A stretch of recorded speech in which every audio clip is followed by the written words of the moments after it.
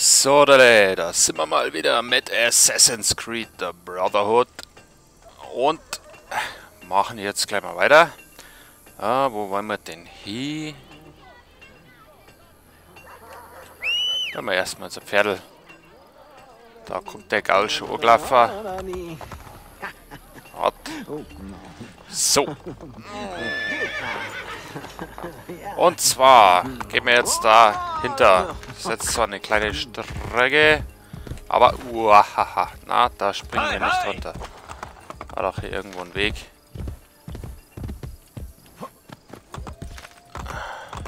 Warte mal. Ah. Kamera ausrichten ist gar nicht mal so blöd. Scheiße.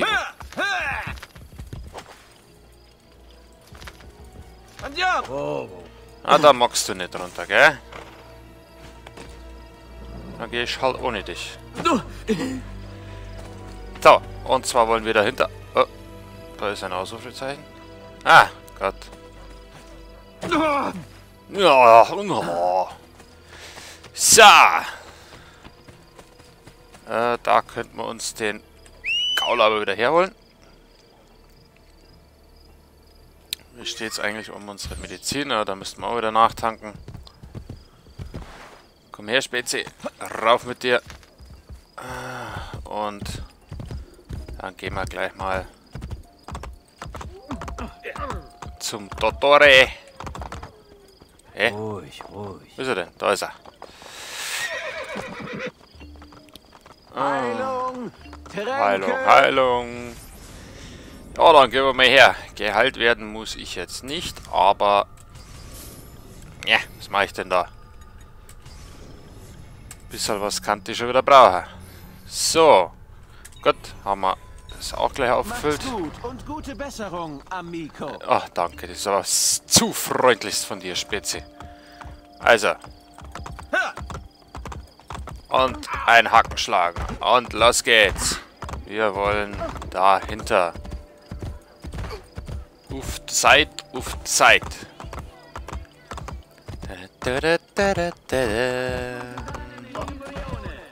Da diese Gegend dem Papst direkt untersteht, ist es unschicklich.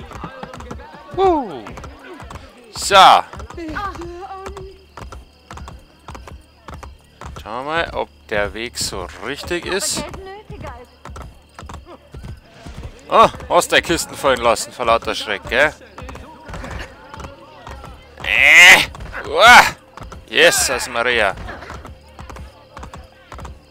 Ich entschuldige mich auch für die kleine Pause, aber übers Wochenende, da habe ich manchmal Probleme aufzuzeichnen. Und Bulletstorm hatte ich da schon ein bisschen mehr vorgesorgt als Assassin's Creed. Ich muss gestehen, Bulletstorm gefällt mir halt im... da mag der Gaul nicht runter. Aber ich mag jetzt hier nicht lang durch die Gegend reiten. Und deswegen hatte ich da ein bisschen... Ja. Schon ist er hier. Deswegen hatte ich da ein bisschen mehr auf Vorrat. Aber naja. Assassin's Creed lasse ich deswegen trotzdem nicht einfach so stehen. Es ist halt leider nur etwas langwieriger. Ja, hupf heute dann über. Mein Gott, Spezi. Stell dich doch nicht so. So. Dann gehen wir da rauf.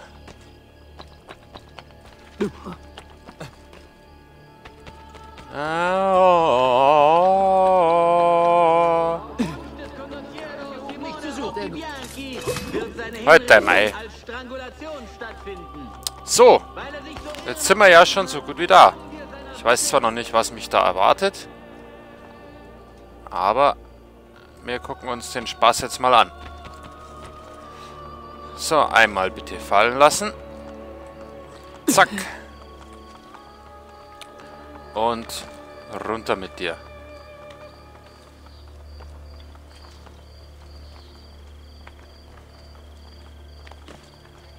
Er wird noch jemanden verletzen, wenn er so... Ja. So. Machen wir hier mal weiter. Ezio, Ich werde wohl langsam wirklich alt. Ich wusste nicht, dass du nach Rom kommst. Hey, was ist denn da los? Was war das? Ja, das würde mich jetzt auch mal interessieren. Hephaestus E-Mail-Netzwerk laden. Verborgen. Hallo Desmond. In deiner Zeit mit Rebecca, Sean und Lucy hast du vielleicht von den höherrangigen Assassinen gehört, die euer Team unterstützen. Ich bin einer von ihnen. Rebecca hat die Anweisung, dir diese Nachricht zu geben, wenn oder falls Ezio Auditore Erinnerung aus 1506 freigeschaltet werden. Wir hoffen, basierend auf unseren historischen Recherchen, dass wir in diesem Zeitabschnitt wichtige Informationen für unsere Mission finden können. Mit Hilfe von Rebecca werden deine Fortschritte überwachen. Ja, also streng bedeutet, dass wir weder reden noch diskutieren. Ich will so wenig Leute wie möglich in diese Sache hineinziehen. Ich werde dich und Rebecca informieren, sobald die Daten, die wir suchen, gefunden wurden. Viel Glück, Desmond. Enter. Ja, und jetzt?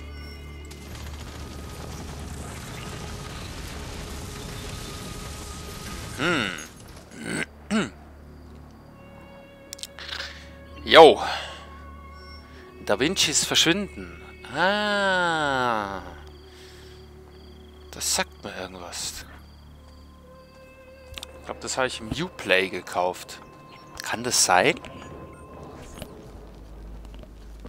Salai, bist du das? Ezio, ich werde wohl langsam wirklich alt. Ich wusste gar nicht, dass du nach Rom kommst. Aber leider kann ich nicht bleiben. Ich muss ein Schiff chartern. Da kann ich dir helfen. Ich kenne einen Kapitän, der ist sehr diskret. Warte, ich habe irgendwo seinen Namen notiert. Christopher Woran Columbus. arbeitest du? Ach, das? Nur ein Steckenpferd. Du bist doch vertraut mit Pythagoras. Natürlich. Der Klar. brillante Philosoph aus Grecia, der so viele Geheimnisse der Himmelssphären und des Kosmos entdeckt hat. Diese Symbole stammen von ihm? Seit ich diesen merkwürdigen Apfel untersucht habe, haben sie sich mir in den Verstand gebrannt. In den Schriften von Pythagoras Schülern fand ich ähnliche Symbole. Ich fürchte, der Name des Kapitäns ist mir entfallen. Der Apfel ist in Sicherheit. Vielleicht konzentrierst du dich lieber aufs Malen. Du scheinst ja ganz ordentliche Arbeit zu leisten. Ha, sehr nett. Doch sogar ich sehe, dass sie nicht unbedingt gut getroffen ist. Und dieses breite Lächeln übertrieben, bedeutungslos. Vergiss die Malerei. Ich habe bei meinen Forschungen einen Durchbruch erzielt. Eine große Entdeckung gemacht. Salai, bringst du mir...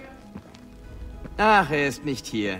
Ich hätte dich gerne zum Hafen begleitet, aber einer muss hier sein und auf die Werkstatt aufpassen. Ein Kinderspiel. Easy Ich fürchte, going. du unterschätzt Salai.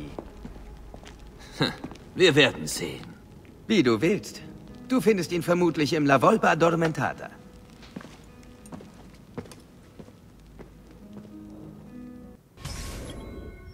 So, die Würfel sind gefallen. Leonardos Assistenten Salai in der Diebesgilde finden und zu Leonardos Werkstatt bringen. Aha. Okay. Da.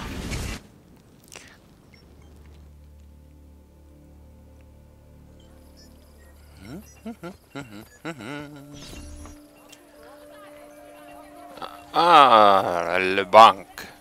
Jetzt bin ich schon wieder dahin. Ich habe exklusive Schleier.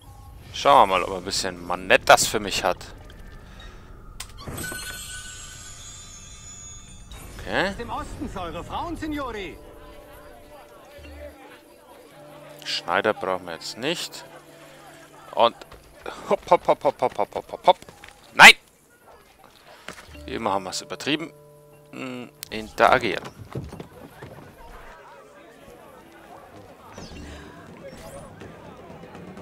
Ach, mein Gott, halt juckt's mir überall. So, halt. Da ist er doch. Alter Zocker. Die Nuovo. Das sind Glückswürfel, das sagte ich doch. Fortuna wünschte, sie wäre so gut wie ich. Gian Giacomo. Ich höre nicht auf diesen Namen. Salai. Besser, doch nicht gut genug. Ja, auf ein neues. Leonardo, euer Meister wünscht euch zu sehen. Der kann warten. Nein.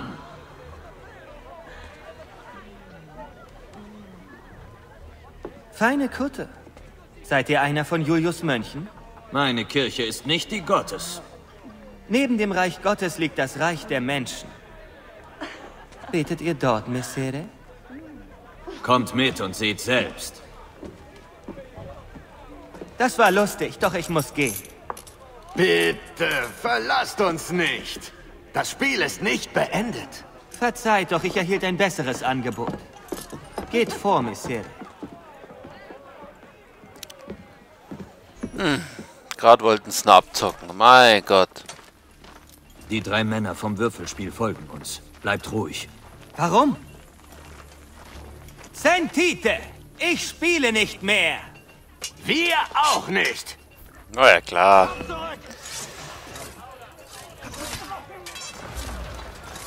Die heilige Jungfrau schütze euch, Amico.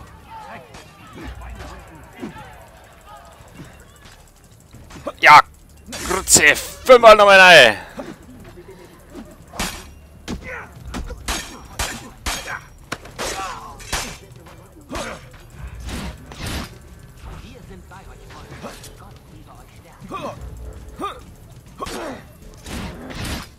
So. Assassino! Assassino! Hilfe!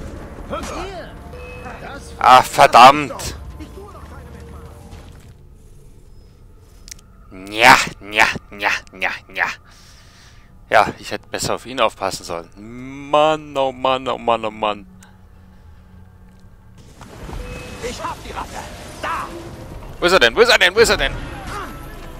Jetzt mal auf Zeiten.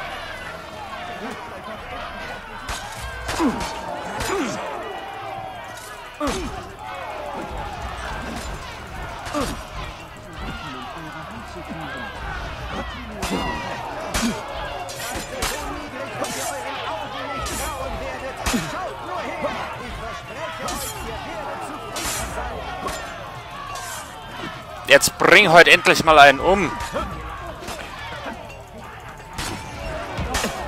Die beste Schmiedekunst! Den lass mich doch! Ich tue doch keine Schnäppchen für euch, Amici!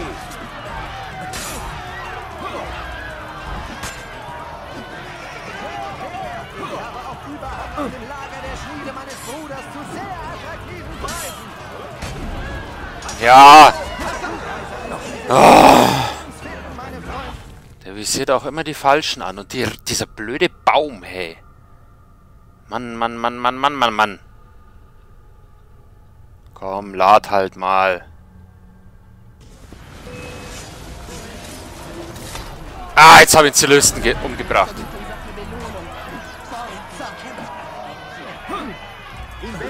Es ist fahrlässig, hier vorbeizugehen, ohne sich meine fantastischen Waren anzuschauen.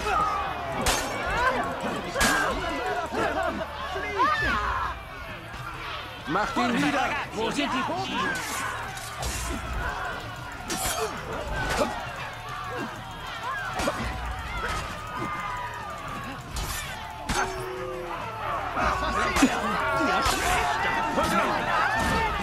Ich mag vielleicht exklusiv sein, aber meine Leistungen, die sind unerwartet.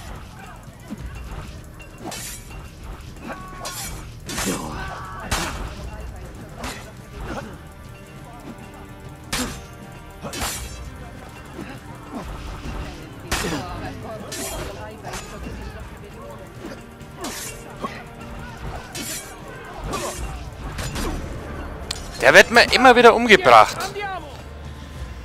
Ah, Mann, weil mir die Deppen auch immer weghüpfen. Zum Kotzen ist es. Ah. Ach Gott, ach Gott. Mal eine andere Waffe ausprobieren.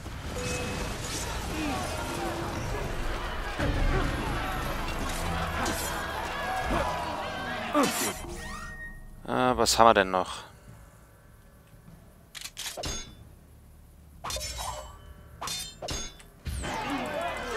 Preise für edle Waren. Rüstungen wie für einen Kaiser. Und Preise auch. Eure guten Taten werden wohl gewürdigt, Amigo.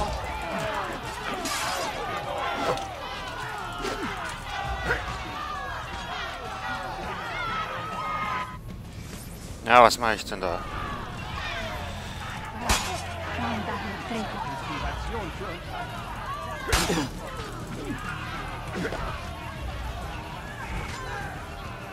Ihr musstet wohl noch nie kämpfen, wie?